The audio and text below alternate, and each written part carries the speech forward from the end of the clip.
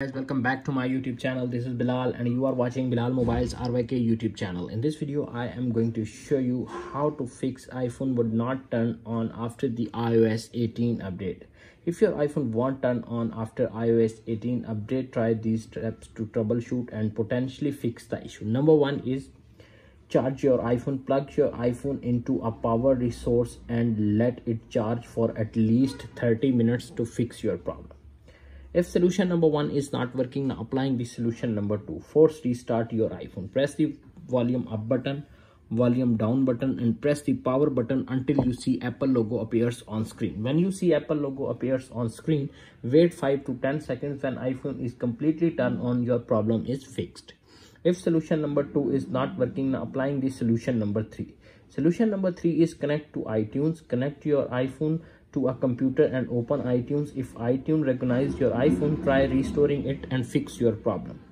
If solution number three is not working, now applying the solution number four. Solution number four is device firmware restore. Connect your iPhone to a computer and open it iTunes and restore your iPhone with DFU device firmware update and fix your problem. If solution number four is not working, ensure your iPhone battery is not completely drained. If your iPhone battery is completely drained, wait 10 to 20 seconds and connect your iPhone with original lightning cable and fix your problem. If solution number 5 is not working, now applying the solution number 6. Solution number 6 is try using a different charging cable and power source.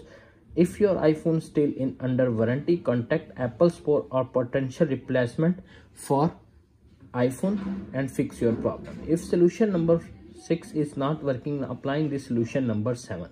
Check for hardware issue. If your iPhone has been exposed to water or physical damage, it may be causing the issue. Visit the nearest Apple Store or authorized dealer to fix. iPhone won't turn on after the iOS 18 update. That's it. After watching this video, I hope you will all know how to fix iPhone won't turn on after the iOS 18 update. If video is helpful for you, please don't forget to share and subscribe my YouTube channel. Thanks for watching.